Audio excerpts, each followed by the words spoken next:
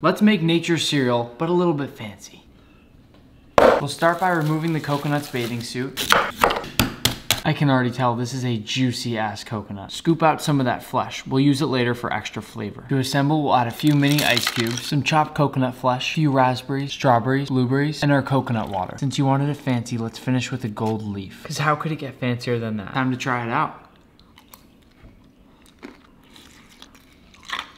Am I supposed to chew the ice? I'll say this, it's not the worst thing I've ever tasted.